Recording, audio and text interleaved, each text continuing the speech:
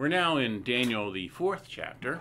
And Daniel, the 4th chapter, is yet another dream interpretation. And this one, Nebuchadnezzar tells Daniel the dream rather than making him guess at it or pray for it or whatever it is.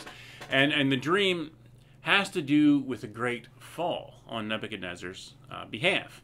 He is going to fall from power, fall from grace because of his pride.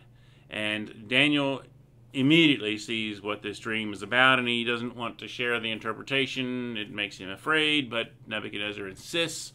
And so he tells him, that hey, the tree in this dream, well, it represents you, and it gets cut down, because of your pride, you're going to fall, but you will be restored. And so oftentimes, kings and people who are in power, people for whom things are going their way, the wealthy and so on, they become prideful. They forget about their roots. They forget about how it is that they got to where they got.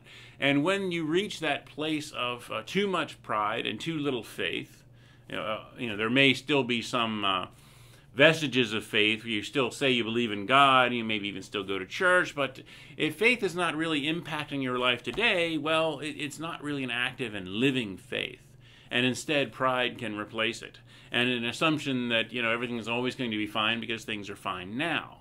Well, Nebuchadnezzar is given this warning, a stern warning in his dream that he must not become too prideful, and yet he instead decides to continue in his prideful ways and not to give glory to God for the place where he has gotten, but rather to take that glory upon himself, and then he falls, and he falls hard.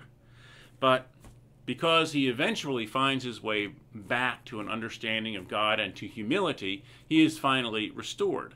And so this is a lesson for all of us. I mean, most of us don't, have, kingdoms and so forth, but we all have the places, the things that we are proud of and the things that we have accomplished. But remember always that it is God's grace that has brought us thus far, and it is God's there, but for the grace of God go I, when it comes to those who have not achieved the successes that we have achieved. Pride never ends well in the Bible. It is always something that that is torn down, that is knocked down, and God is always tearing down the proud, but lifting up the humble. And so when we can remain humble and recognize that the gifts that God has given us are for His use in our lives, when we can recognize that the things that we have achieved, we have not achieved alone, things will go well. And when we forget those things, and when we become too prideful, just around the corner there may be a stern warning or even a fall.